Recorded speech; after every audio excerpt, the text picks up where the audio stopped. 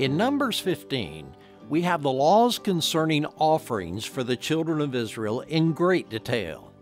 Verse 2 says, "When you finally settle in the land I am giving you, you will offer special gifts as a pleasing aroma to the Lord.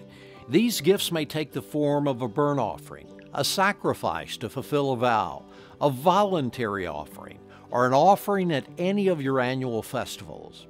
And it's in this context that God addresses sacrifices for sin. We all make mistakes and stumble into sin. And under the covering of Jesus, through confession and repentance, we can receive forgiveness and our relationship with God is restored. But under the Old Covenant, there was no animal sacrifice for deliberate or premeditated sin. The person who willfully disobeyed God was guilty of a capital offense, and the penalty was death. How does this impact our lives today as New Covenant believers? Sin still carries a high price. For the wages of sin is death, but the free gift of God is eternal life in Christ Jesus our Lord. Under the Old Covenant, there were specific sacrifices required for specific sins.